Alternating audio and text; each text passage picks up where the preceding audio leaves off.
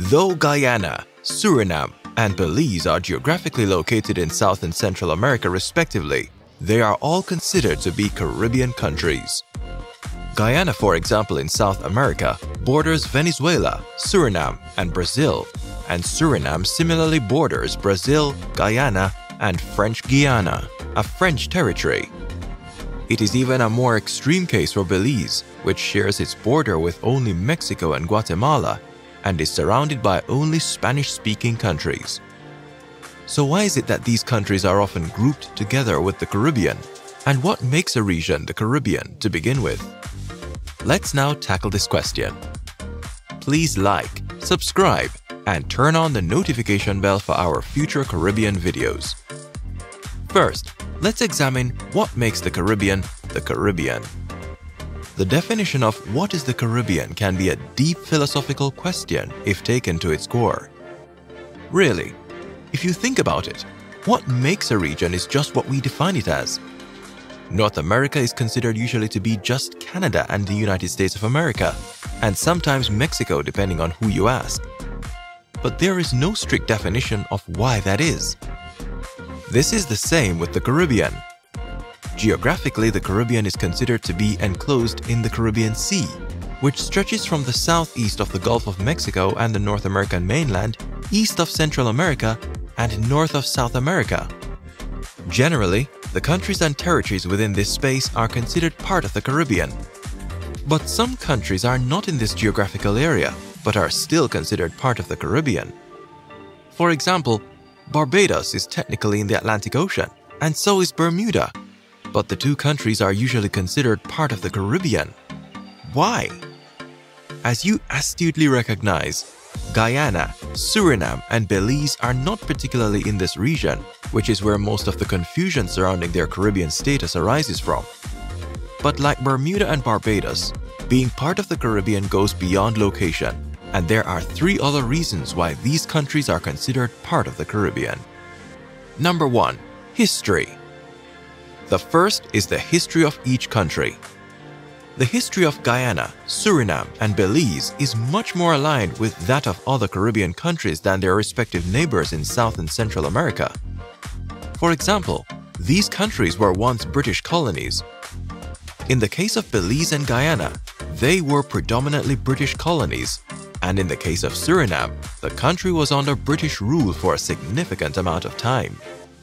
This history of colonial rule through the British, and in small part the Dutch for Suriname, more closely aligns with the similar colonial rule experienced by other Caribbean countries. Compared to Latin America, these countries experienced more black population growth due to the Atlantic slave trade, faced similar struggles for emancipation from European leaders, and even gained independence around the same time and much later than many Latin American countries. For this reason, the shared experiences of these countries more closely align with other Caribbean countries than with their Latin American neighbors. Number 2. Culture.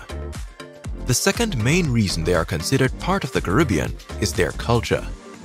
History and culture can be considered two sides of the same coin, and the history these countries experience shaped their culture in a way that more closely aligns with the Caribbean. As mentioned, due to the dynamics of the transatlantic slave trade, Guyana, Suriname, and Belize have larger populations of African descendants when compared to Latin America. This is not to say that the slaves were not trafficked to Latin America, and there are no large populations of black descendants living in these countries. But the black population in Guyana, Suriname, and Belize makes up a larger proportion of the ethnic demographics in these countries than in their Latin American neighbors. Another element of these countries that makes them more closely aligned with the Caribbean is their language. Fun fact: Belize is the only English-speaking country in Central America. This language fact is also the case for Guyana and Suriname, which are both English-speaking and Dutch-speaking respectively. Suriname is unique, as well as it is the only country in South America which has Dutch as the official language.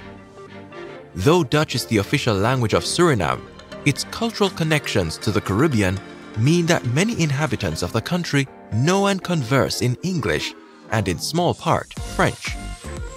Other aspects of culture that these countries share with the Caribbean more than with their neighbors in Latin America are their food, festive events, music, and sports.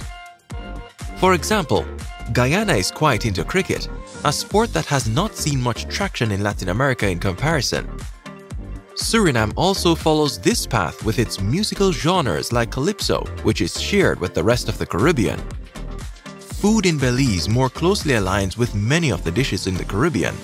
Boil-up or rice and beans, the national dish of Belize, consists of boiled rice, vegetables, egg, fish, and bread dumplings, boiled dough, and is a staple that almost all the Caribbean countries share.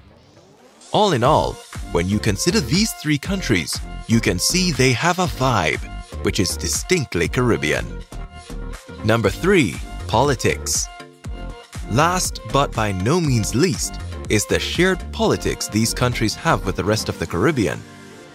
For starters, and possibly the strongest case for Guyana, Suriname, and Belize to be considered, is that they are part of the Caribbean Community, CARICOM, an intergovernmental organization that is a political and economic union of Caribbean countries. CARICOM has the primary objectives to promote economic integration and cooperation among its members, ensure that the benefits of integration are equitably shared, and coordinate foreign policy. CARICOM was established by the English-speaking parts of the Caribbean and currently includes all the independent Anglophone island countries plus Belize, Guyana, and Montserrat, as well as other British Caribbean territories and Bermuda as associate members. Guyana is a founding member of CARICOM, and the headquarters of CARICOM is located in the capital, Georgetown. Belize and Suriname are also members of the Caribbean community, and as such, with all members of CARICOM, are a part of the single market and single economy of the other member states. This single market and economy can be considered similar to the European Union in Europe. All members of CARICOM are free to trade with each other with little to no taxes, travel freely to each other, work within each country without a visa, and much more. This connection alone makes these countries more closely tied to the Caribbean than to their geographically closer neighbors, as CARICOM aims to provide economic integration, foreign policy coordination, human and social development, and security for its members. Frequently, CARICOM members vote unanimously on the international scene like the UN or World Trade Organization, and the members closely share a vision for the region. So as you can see, while Guyana, Belize, and Suriname may not be Caribbean islands, and though they are closer to Latin America in terms of their geographical locations, they are still part of the Caribbean of nations.